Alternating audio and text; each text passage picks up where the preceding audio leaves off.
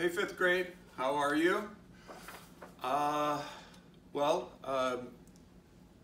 Today's May 4th, so you're doing the May 4th video. You know, you probably already did the May the Force be with you. Remember that one? You're probably watching that today. Okay, so this is for next Monday, the 11th.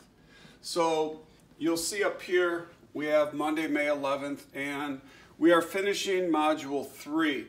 So it's kind of there's quite a few pages to do, but it's going to be pretty quick for you because pretty much the whole thing's about area, okay? And I know you guys are already good at that. So let me just review. Volume equals length times width times height, okay? Because we're adding height. We're actually adding 3 dimensions. Remember, length times width gives you like area, almost like surface area, where we're just talking about 2-dimensional area. So we add height. Here's my not so great prism. Okay, so we have length times width, and then we have height.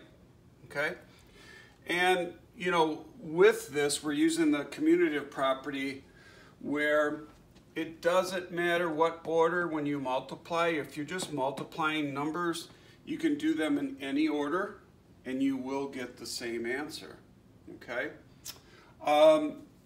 What I need you to do is, this is page 239 in your student book. Got a good view?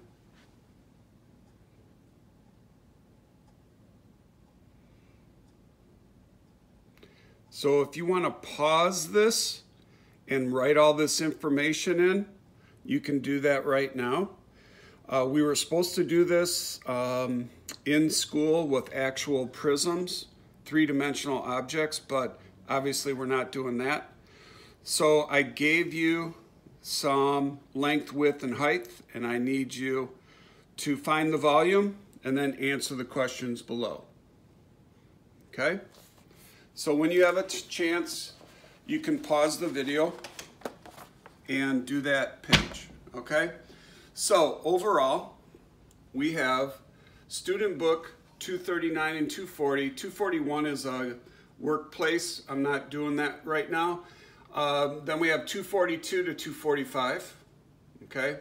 And then HC, home connections 127 and 128, which is a lot of, they put a lot of review stuff you've done before on these 2 pages.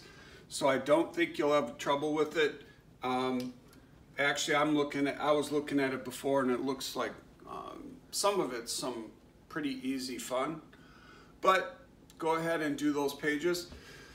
Like I said, today's kind of an easier day. You do have quite a few pages to do. However, we're finishing Module 3. I did not want to go in. Module 4 is a little bit different. I didn't want to enter Module 4 today. So we're finishing Module 3. Get that done. Actually, Module 4 will be Wednesday the 13th, and we're going to do it all in one day, Module 4, because we don't need to do all of it. We're going to do Module 4 all in one day.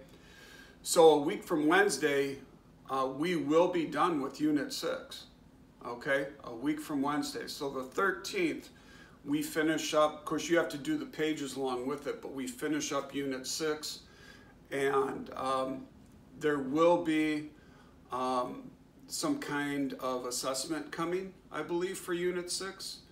And Dr. Couture would talk to you later about that.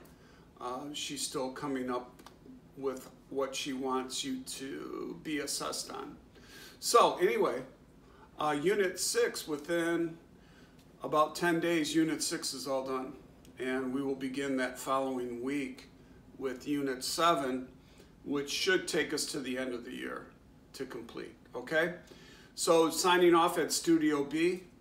Hi, everybody, and goodbye. Have a great week, a great weekend again. We'll see ya.